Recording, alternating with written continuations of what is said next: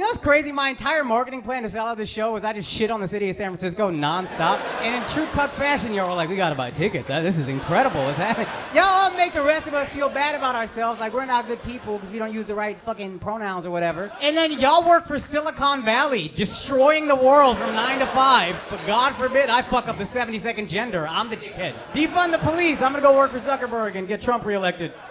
But defund the police in the meantime. Fuck y'all, dude.